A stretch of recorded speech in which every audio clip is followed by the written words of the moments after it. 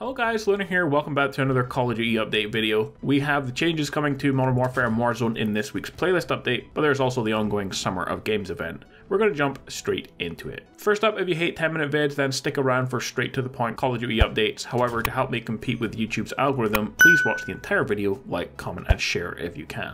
So we'll start with the 24/7 playlist this week, and Shoot the Ship returns after being removed from last week. The playlist includes Shoothouse and Shipment with various game modes. Search and Rescue is an objective mode that borrows elements from Kill Confirmed and inserts them into Search and Destroy.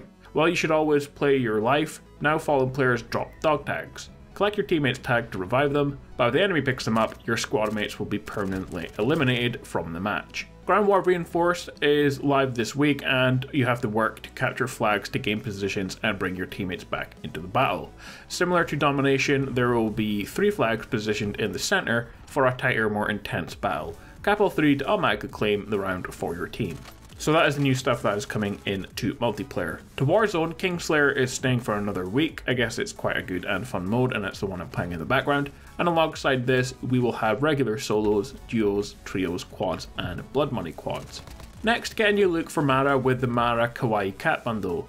This 10-item bundle includes colourful vehicle skins, a melee sword, and legendary blueprint, the Slaying Moon. Plus get Mara's noticed Meow skin in this fun operator bundle. Master the Pitch with the Game Winner bundle for Gaz. The bundle includes a Jersey-like operator skin, a legendary assault rifle, and the Footy weapon charm. And lastly, to celebrate the end of the Summer of Games, you'll be getting double XP, double weapon XP, and double battle pass tier progression all day on September the 7th.